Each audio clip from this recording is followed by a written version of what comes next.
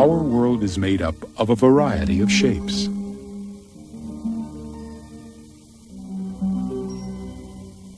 Often their beauty is the outward appearance of an underlying structure. What forces determine the shape of our natural world? This will be a journey amidst nature's diversity to discover a small vocabulary of forms that reveal the secret behind the shape of things.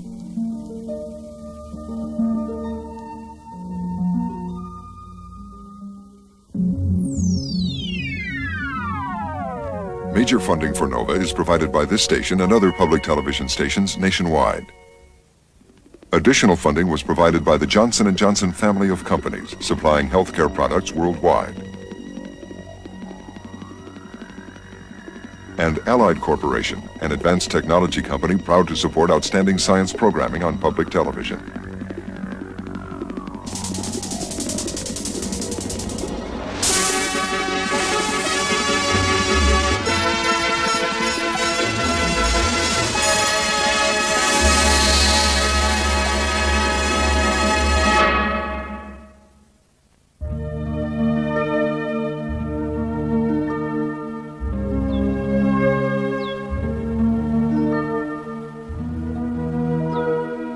Nature is a kaleidoscope of shapes.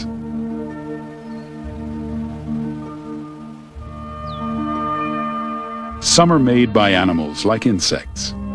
Some are the growth forms of plants. And some, the patterns of crystals. The same basic shapes appear again and again. Is it coincidence?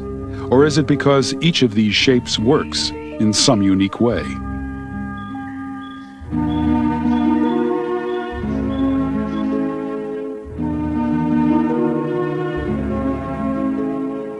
What do things that resemble each other really have in common?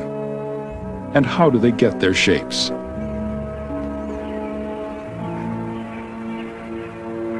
This will be a journey of discovery through familiar natural surroundings, beneath the surface of things, and into the way different forms are made.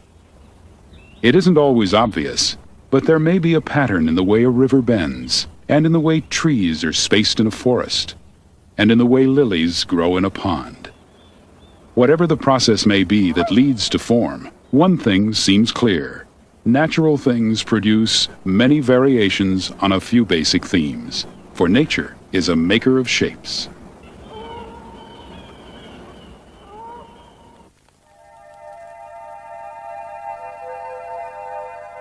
At the submicroscopic level, there is an underlying order in the chemistry of the formation of these crystals. They have a rigid substructure determined by the way their atoms and molecules fit together. Just as the shapes of these crystals echo their internal structure, the shape of any natural thing depends on its composition and the forces acting upon it. The forms described by geometry and mathematics are not just abstract ideas. The sphere, the polygon, the spiral, the helix, the meander, and the branch are familiar throughout nature. Shapes like these are the signposts of order amid nature's abundant variety. Even within a drop of water, there is a teeming diversity of life. Microscopic living things inhabit a world as rich and varied as our own.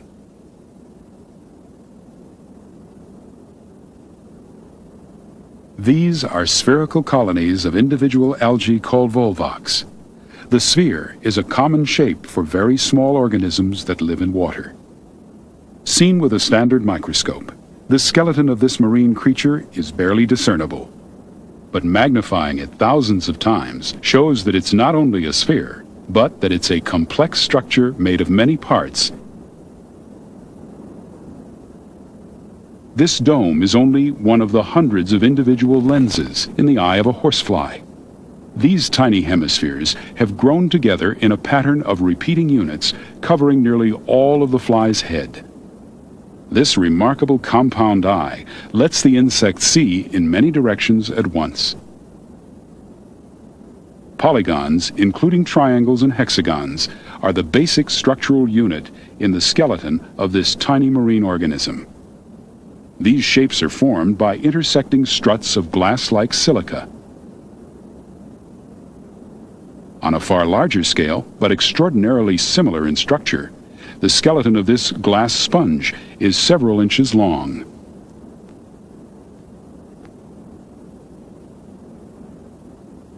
This spiral shell is only a tiny fraction of an inch across. The shells of many mollusks throughout the world have a similar shape.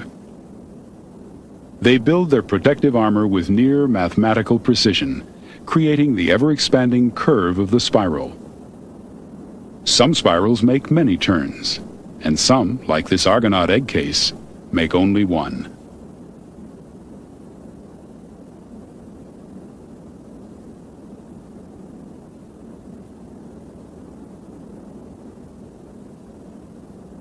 The tendril of this vine grows in the form of a helix.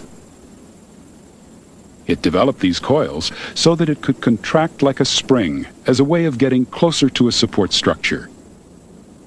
And the movement of these vines around a pole also creates a helix.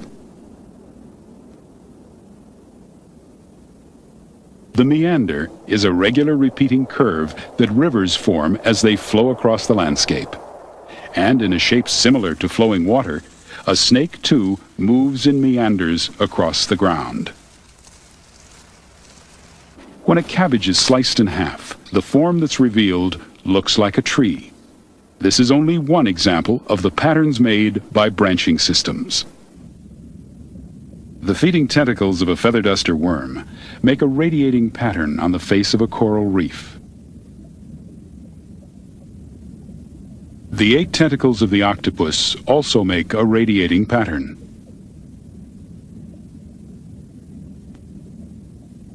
Living things do not necessarily keep the same shape.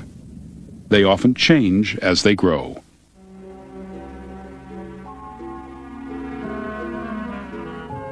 These salamander eggs are spherical at first. But when cells grow and specialize as different parts of the body develop, the shape of the embryo starts to change.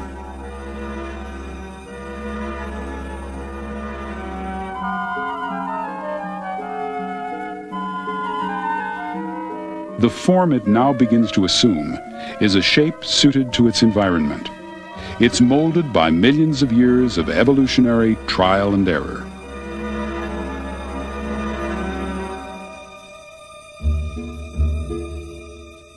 The same is true of plants. Their designs have evolved as workable solutions to the problems of gathering light and air and drawing water and nutrients from the ground. There is often a relationship between natural forms, their functions, and the materials they are made of. Environmental factors like gravity, light, and the weather can play a part in the development of natural shapes. A change of season has a noticeable effect.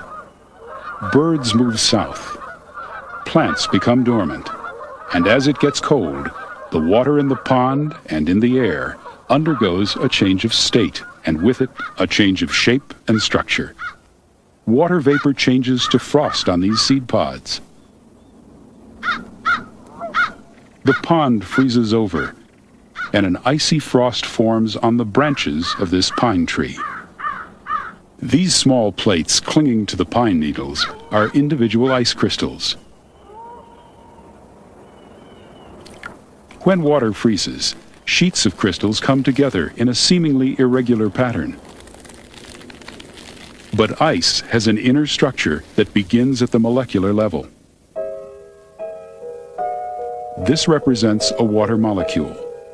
The movement of the molecules is slowed down by the cold, so if they get close enough, they will bond to each other.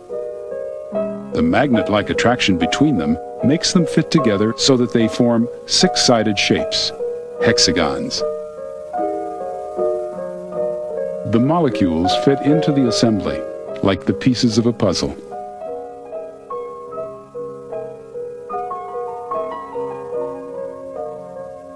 These molecules are a small part of a piece of ice. The structure they make is known as a crystalline lattice, a three-dimensional grid based on the location of molecules that makes a repeating pattern throughout the ice.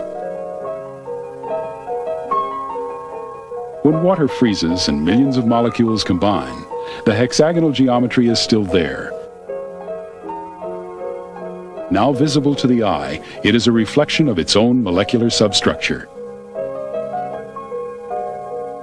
This crystal formation is a process of growth in which water becomes a solid under the influence of cold weather. The ice on the surface of this pond has the same crystalline structure as frost. The texture and clarity of ice are determined by subtle variations in factors like sunlight, air temperature, and humidity.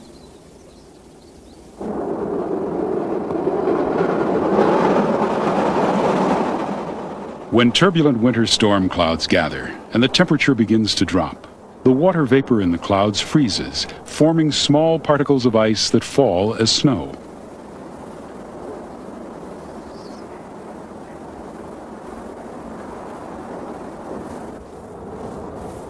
From winter blizzards comes one of the most delicate and beautiful of all natural structures, the snowflake. The snowflake is an ice crystal that forms the same way as the ice in frost or on the surface of the pond. Snowflakes come in many shapes, but if the structure of ice is always the same, how can there be such variety in snow?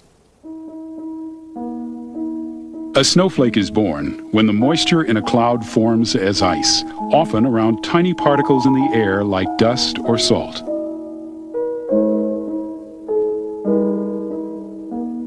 True to the hexagonal geometry of its molecular lattice, the disk grows into a hexagon. More ice forms at the 6 radiating points.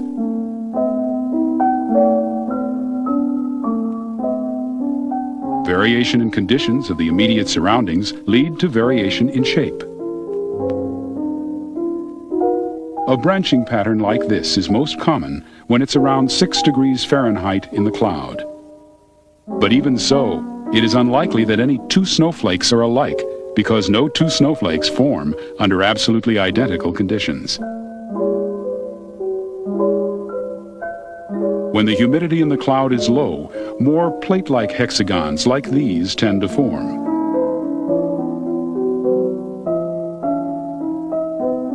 And the more ornate ones form only in a narrow temperature range and with higher humidity.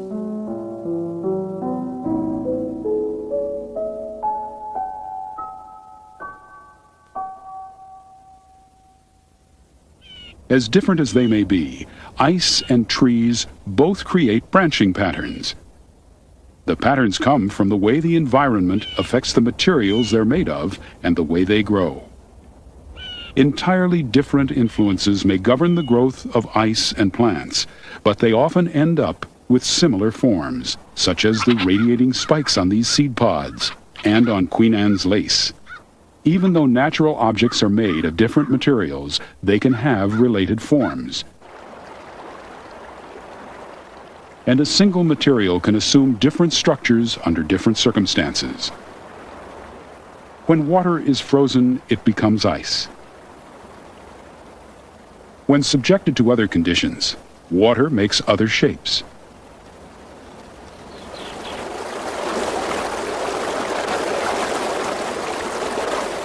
Running water is given no constant form by its internal structure. When it flows, it follows the contour of the stream's bottom and banks. It takes its shape from the conditions around it. The water pours smoothly over the fall.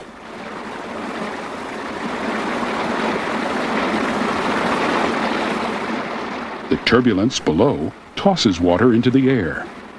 The water separates into a fine spray of many drops. The smallest ones are almost perfect spheres. We know that water forms drops, but why should drops forms spheres. The surface of the water acts like a thin, elastic film. When this drop hits the water's surface, a small crater forms. When the water rebounds to fill the crater, it surges upward, making a column. A bulb of water forms at the top of the column with a narrow neck below it. Its momentum carries it upward while the rest of the small column falls back and a drop breaks free. The film on the surface of the drop contracts, forcing its contents into the most compact shape that fluid can form, the sphere. The surface film that makes a sphere of a drop of water acts like the film of soap that makes a sphere of a soap bubble.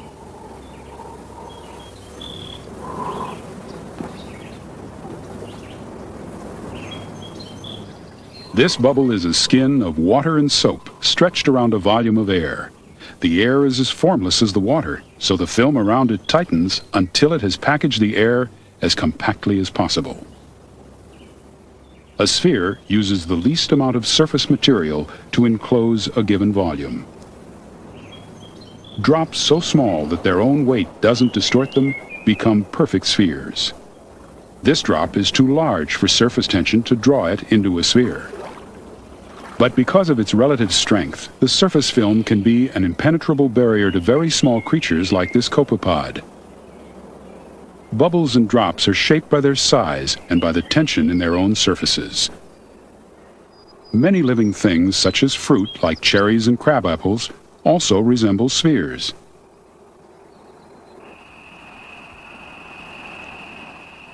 These fruits are not formed by the same process as water drops and soap bubbles. And it is often less clear what the relationship is between their form and their function, or what advantage there is in these shapes. But there is a definite advantage in the form of these mallard duck eggs. Their oval shape is curved, somewhat like a sphere, and their shells make strong and efficient packages for the embryo inside. This is the edge of an eggshell highly magnified. It's made of these bullet-shaped calcite crystals with rounded points at the lower ends.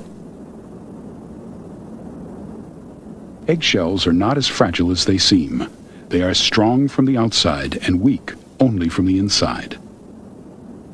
Like the stones in an arch, the individual calcite crystals are packed tightly together.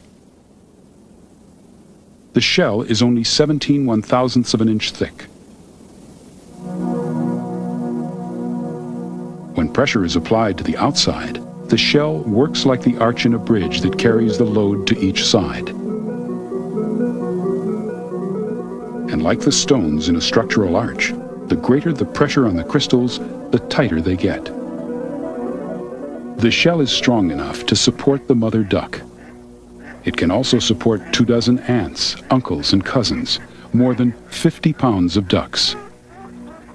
The shell can withstand pressure from the outside, but a duckling pushing from the inside doesn't pack the crystals together, it forces them apart and the shell breaks.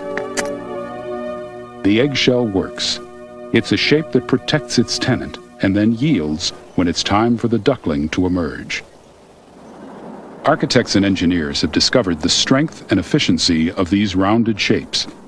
They have been making domes for thousands of years and are still building variations on the basic theme illustrated by the egg.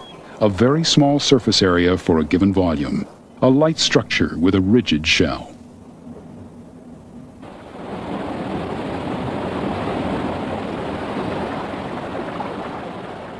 As water flows over this fall, it carries some air with it into the stream below. The air rises to the surface as bubbles, and when they are packed tightly together, they make a froth, an integrated system of rounded polygons forming partitions. Seen in 2 dimensions like this, the partitions join 3 at a time. Here's one 3-way joint. Here's another. Here's another. They enclose a 6-sided figure. It's hexagonal, as are most of the bubbles on the surface of this froth. It's shaped like an ice crystal, but it doesn't come from freezing. It comes from the physical pressure of bubbles crowding together. Single bubbles made like this start as hemispheres.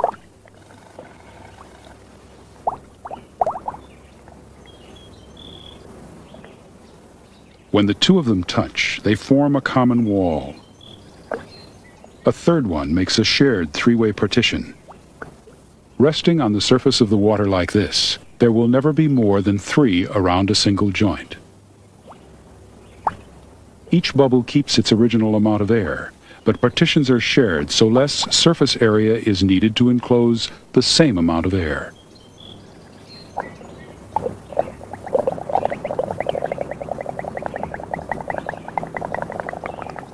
Efficient systems of partitions are used to advantage by living things too. Wasps and bees build nests with hexagonal cells. Less material means less work, less investment of energy per cell, and more cells in which to lay eggs.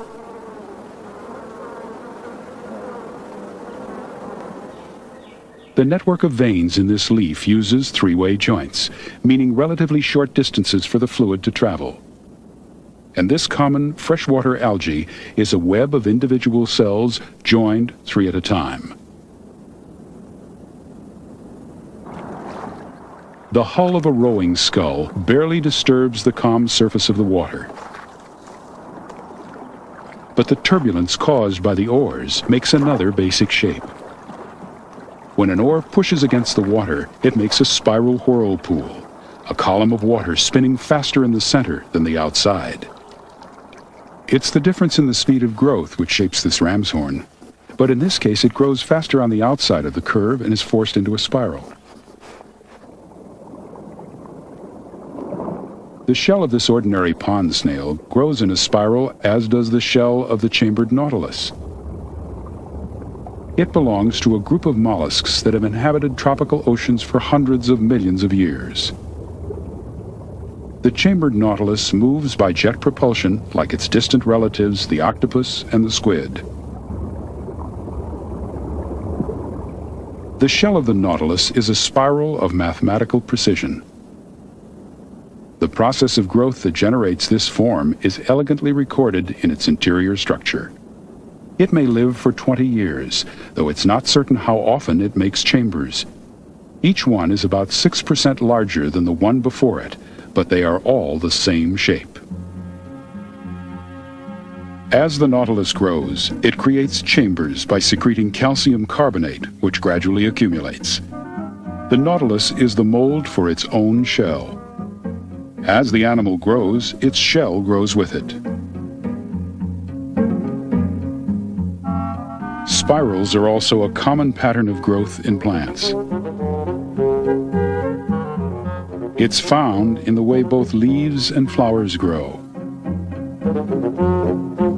Each division in the face of this sunflower is a single, very small blossom called a floret, and they pack together in an orderly array. They create a pattern of rows spiraling out from the center. While the bud is still closed, almost microscopic florets grow out of the center one after the other.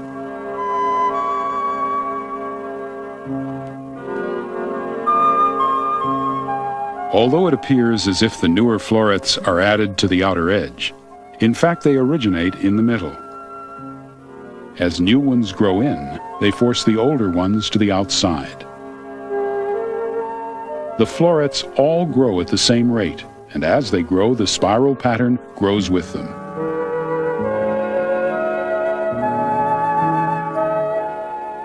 It might seem that the florets grow along a spiral track, but each one is forced out from the center in a straight line as the head of the flower gets bigger.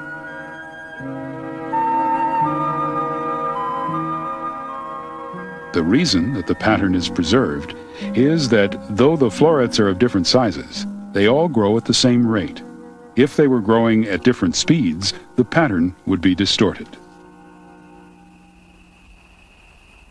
All composite flowers, whether they are sunflowers or daisies or their relatives, have heads that are made of separate florets. The florets on the outside are older. Like the chambers of the nautilus, all the florets are the same shape, but of different sizes. The order of their growth makes the spiral pattern, just as the tight wrapping of a young fern and the increasing size of the leaves on this succulent plant are ways of growth that make spirals.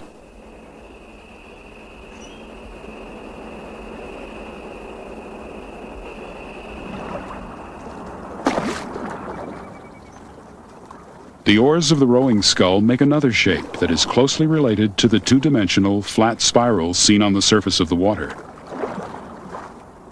The part of the whirlpool that reaches down into the water is a helix.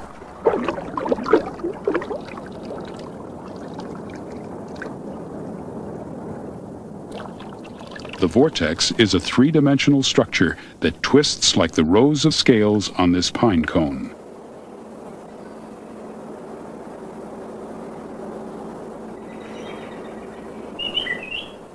A pea vine climbs by wrapping itself around a pole, and in the process makes a helix.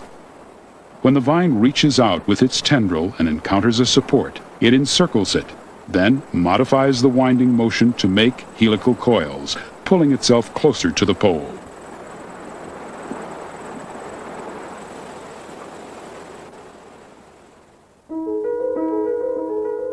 The uneven bonds between these pairs of molecule groups cause the layers to rotate slightly as they stack, making the double helix of the DNA molecule, the substance that transmits genetic information in living things.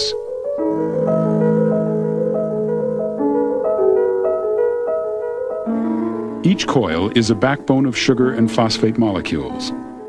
The information-bearing nucleotides are protected within the coils.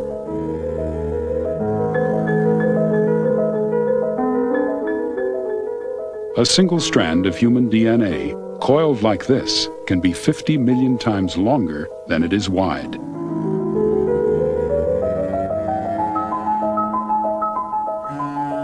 The continuous coiling of the helix relates it to another form commonly found in nature, the meander.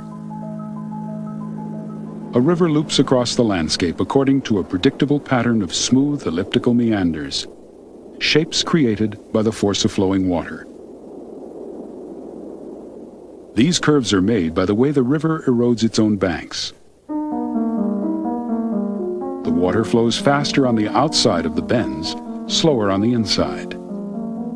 A cross-section through the river shows the action of the water. Where it's faster, erosion is greater, so it's deeper on the outside of the bend to the left. Shallow and slower on the inside to the right, so sediment is deposited there.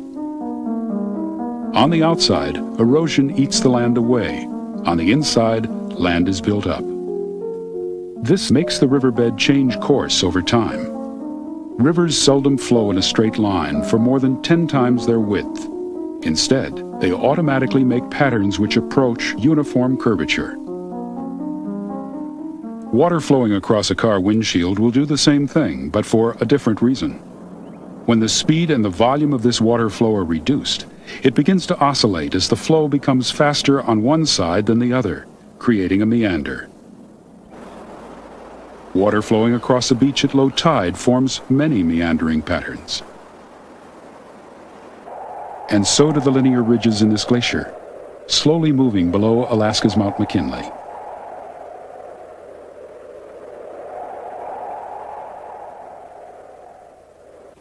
There is another group of growth patterns. It is in the way the branches grow from a tree.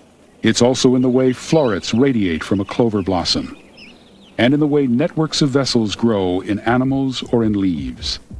The branching system is best understood if it's seen from the beginning. When this sunflower seed senses the right combination of heat, moisture, and light, it germinates.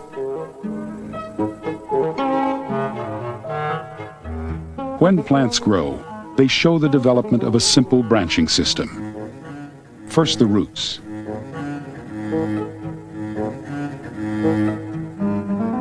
The young plants are sensitive to the force of gravity. It guides them toward a vertical position. Their roots can find the way to water, and their leaves the direction of the sun.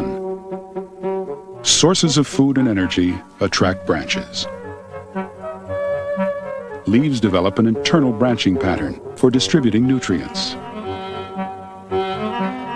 And groups of leaves form variations on branching patterns.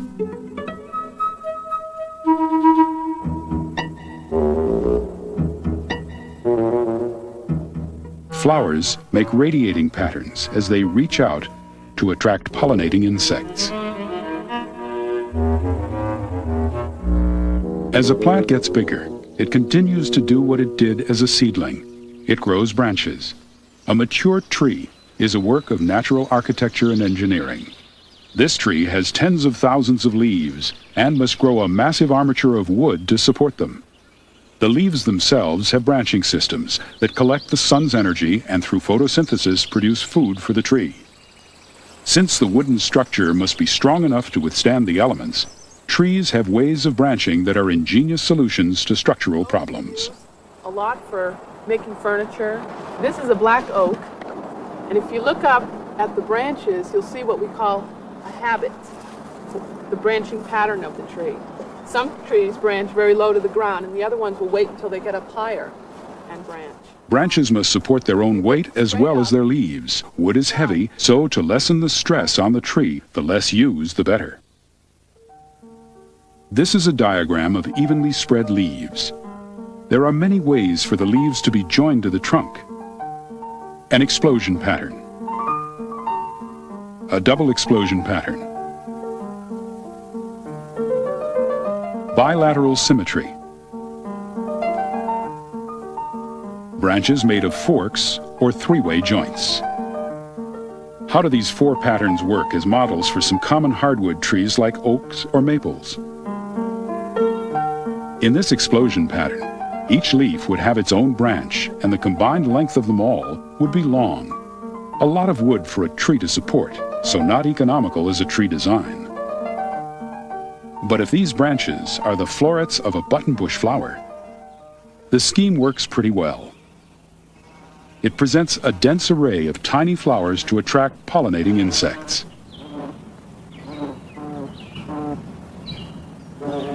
For clover, it's a way of attracting attention.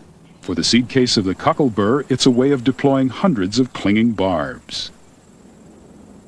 A double explosion pattern reduces the overall length of the branches, but still, a lot of heavy wood to be supported far from the trunk, especially if the limbs get overloaded with snow. But for wild parsnip, this design distributes small blossoms over a large area, possibly making them more noticeable to pollinating insects. Because of its small size, the scheme doesn't strain this plant, as it would a much larger tree. A close relative, Queen Anne's lace, uses the same structure. The goat's beard flower makes an explosion pattern of seeds. Each seed has a secondary explosion pattern for a parachute. If the main branches have the same number of minor branches evenly arranged on each side, the overall amount of wood is even less, a favorable savings in material and a branching pattern used on some trees. You can see it in the profile of many evergreen trees, in the organization of their individual branches, and in the way the needles grow from them. This fern is made of rows of minor branches. Each of these is made of rows of leaves, and each of these is made of rows of veins. The smaller parts of this fern are models of the whole.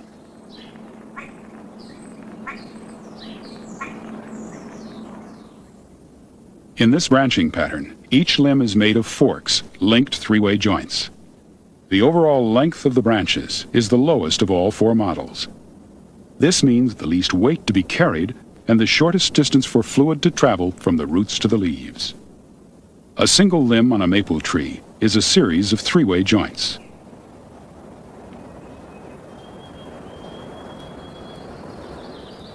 A branching system using this pattern is common to many of the hardwood trees of North America.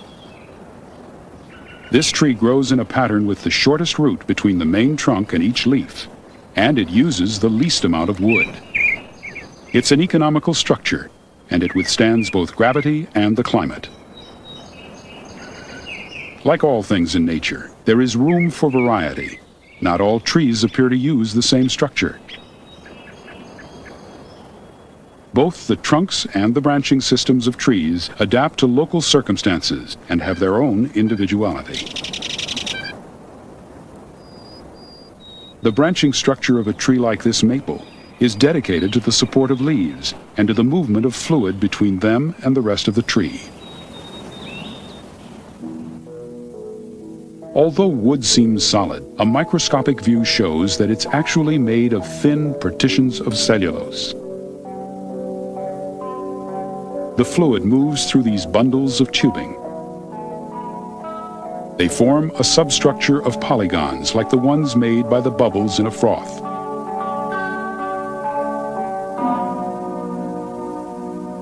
The walls of some of the tubing are reinforced against collapse with helixes 1/100th of a millimeter in diameter. As the stem grows, these coils can stretch without losing their strength.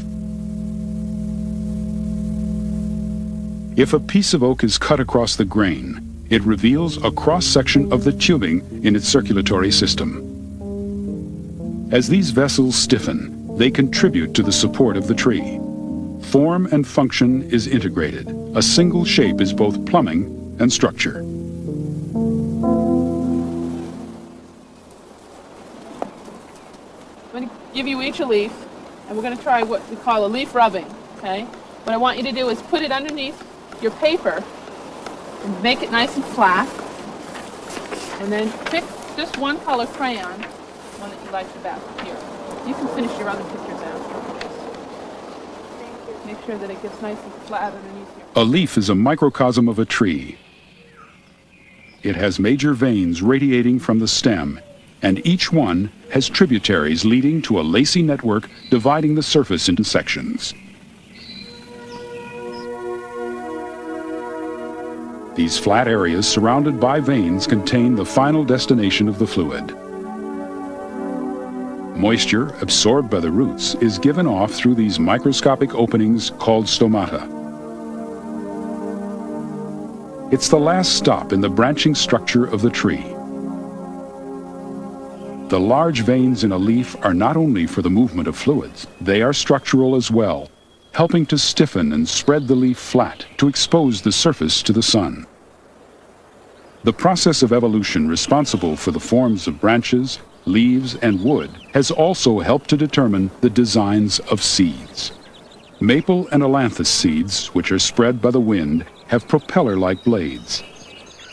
Sharp spikes keep animals out of these horse chestnuts before they ripen.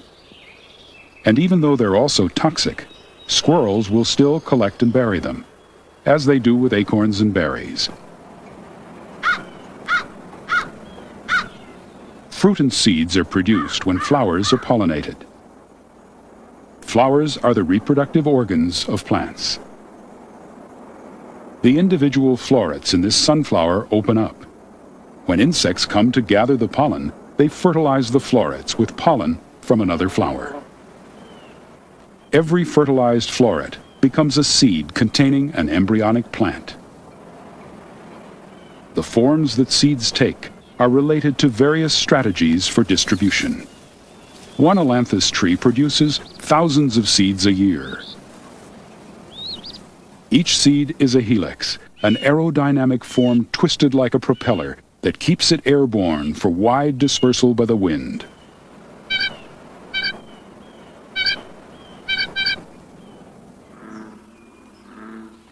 Late in the summer, the lotus lilies in this pond produce their extravagant blossoms.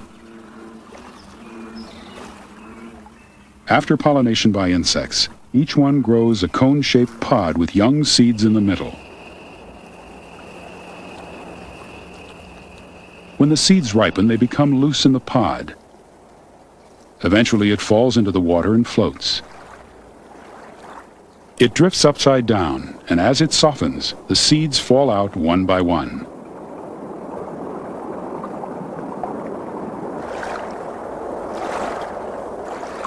Like the seeds in the individual pods themselves, the cones pack against the shores of the pond by the thousands.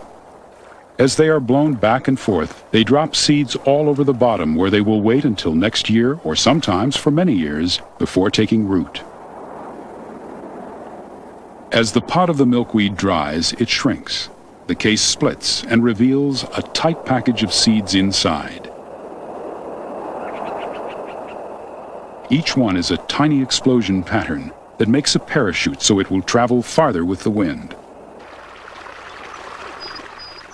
The dispersal of some seeds depends on the warmth of spring.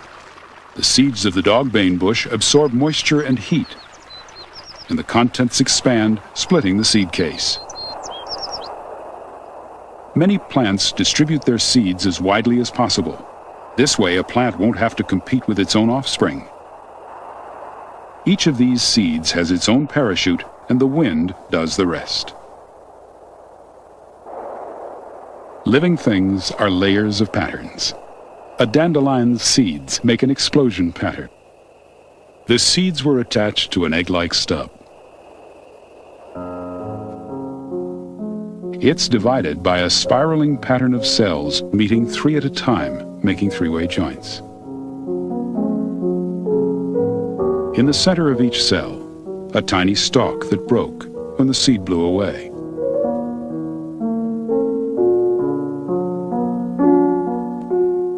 And on the head of the stalk, a grouping of smaller cells made by the tubing that once brought nutrients to the seed. And so it goes, patterns made of other patterns, repeatedly layered one upon the other.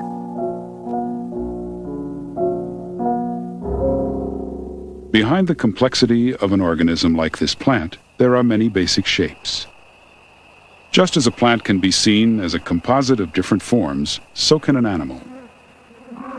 The antlers of the moose are huge branches, sometimes 6 feet across.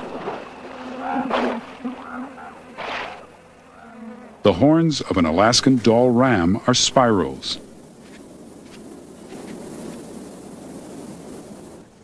This king snake moves in a meandering pattern.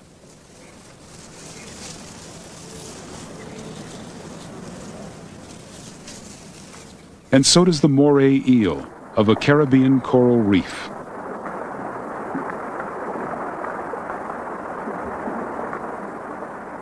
This porcupine fish inflates itself into a sphere like a balloon. And the bony plates of the cowfish make a honeycomb of polygons. But these forms aren't always so easy to perceive. A bird is a complex but highly organized system that depends on the integration of simpler forms to meet the demands of its way of life.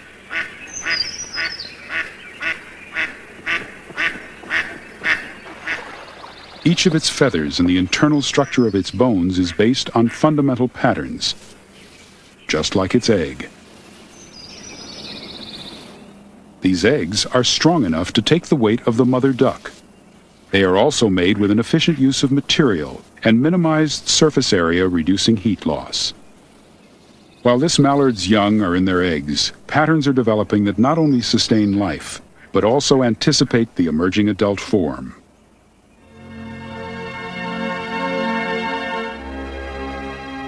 Within days, cells specialize and coalesce into a nervous system and a spinal column.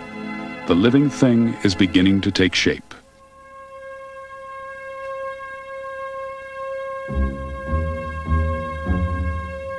Blood cells form, and with them, the cells for veins and arteries.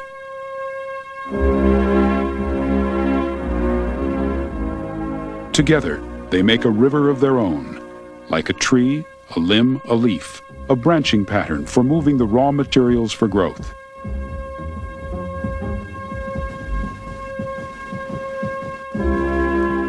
It is the simplest way for all parts of a growing embryo to be nourished.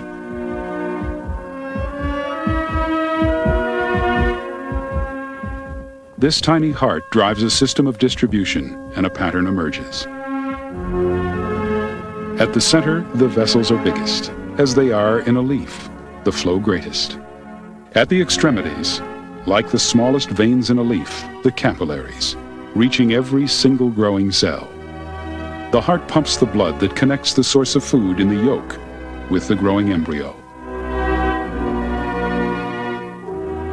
The system carries blood to the interface with the porous shell, where carbon dioxide is exchanged for oxygen.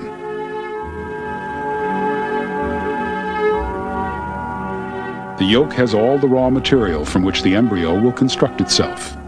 It has 28 days to grow all the systems it will need to break free and survive in the world outside.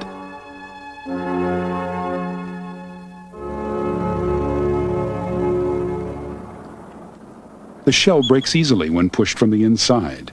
Weak as it is, the duckling breaks out. It's an extraordinary process. The bird grew from a single spherical cell into a complex body that includes a beak, webbed feet, bones, and feathers. Each of these will soon toughen into the specialized features that suit ducks so well to their environment.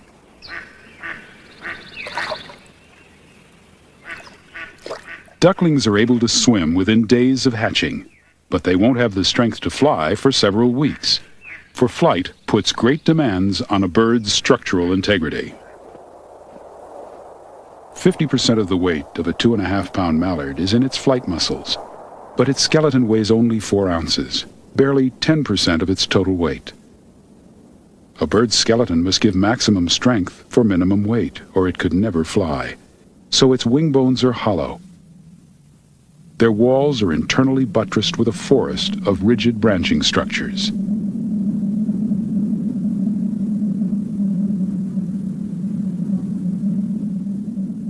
A unique item of bird design is the feather. Hair, scales, plates, and shells can be found on many animals, but only birds have feathers. A feather is a branching structure. Each branch is zippered to its neighbor by smaller branches, making feathers air-resistant and self-mending, qualities essential for flight. Flight feathers are smooth, but some decorative feathers have a microscopic fringe on each branch. On this surface, much too small to see here, there is a regular grid that reflects light of only one wavelength. It's a submicroscopic structure that creates color like this brilliant iridescent green. These feathers grow on the heads and necks of male mallards. The duck's breast feathers and the down feathers beneath them make a warm and waterproof hull. Down is an excellent insulator because its branches are finer and farther apart than those of other feathers. These spaces make room for warm air next to the duck's body. In its simplicity, the feather has great versatility, a structure for warmth, a structure for color, and a structure for flight.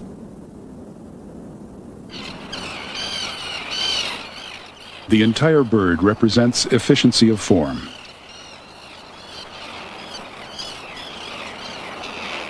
It is streamlined to move smoothly through the air. With powerful muscles mounted on the lightest possible skeleton, it is the swiftest of animals. All aspects of bird design, its eggs, its skeleton, its feathers, combine in a whole that is greater than the sum of its parts. Throughout nature, basic shapes are shared by natural objects and organisms as diverse as feathers and trees, snails and sunflowers, honeycombs and snowflakes. Form comes from growth or from the way forces affect materials. Shapes are influenced by factors ranging in scale from the molecular to the environmental. The wind, the weather, and even the force of gravity are a few of the conditions imposed on shapes of all sizes.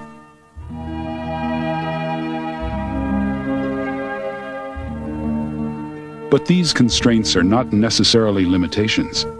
They are opportunities for new variations on old themes. Their beauty is the outward appearance of orderly structure. Basic shapes are only the beginning of the story. They lead to an understanding of structure in all living things because they are often the building blocks of more complex organisms. The need to conserve energy creates order. Disarray is wasteful of the materials and energy with which life confronts the environment. It is not always apparent why things are shaped the way they are, but nature is constantly creating similar forms over and over again. Within the diversity of nature there is order, and as the home of life, Earth is the planet of shapes.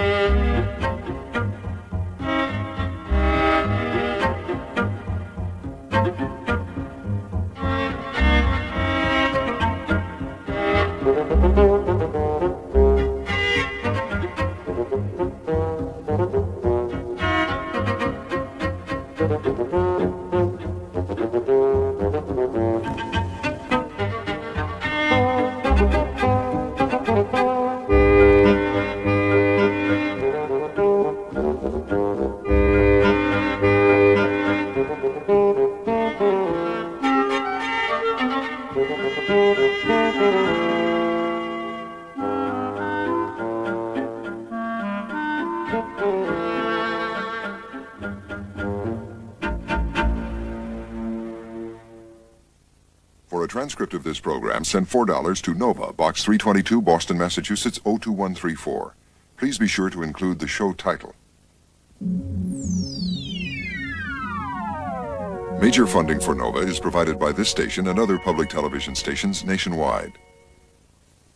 Additional funding was provided by Allied Corporation, an advanced technology company proud to support outstanding science programming on public television. And the Johnson & Johnson family of companies, supplying healthcare products worldwide.